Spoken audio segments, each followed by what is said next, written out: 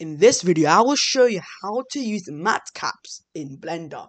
So, we open your Blender file. So, how do we use custom MATCAPs? Because probably you guys are bored of this dull grey color in your solid preview mode. So, how do we do this?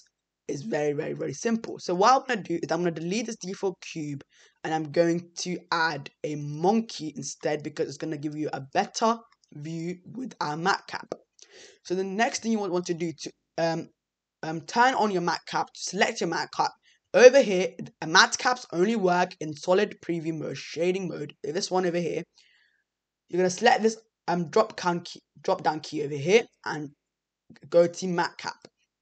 Now you will select this part over here, and then you'll see all the MATCAPs that are built in Blender. As you can see, there are lots of them. So if you want to know how to make your own MATCAP, tell me in the comments and I'll make a video on that. So I'm going to show you the best one. My favorite MATCAP in Blender is this one. As you can see, it looks amazing. I'm just going to shade this smooth and look at that. That looks amazing. Now my second favorite, or the one that I'll recommend, is this one over here. Not this one, this one.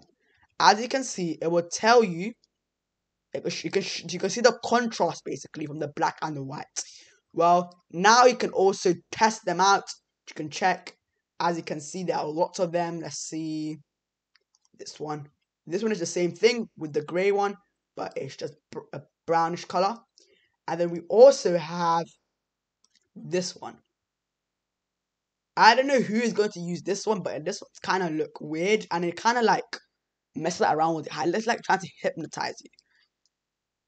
But I never use this one, so this one is basically the same one, but the other inverted way. And we also have this one. This one's a bit cool as well, like a silver texture.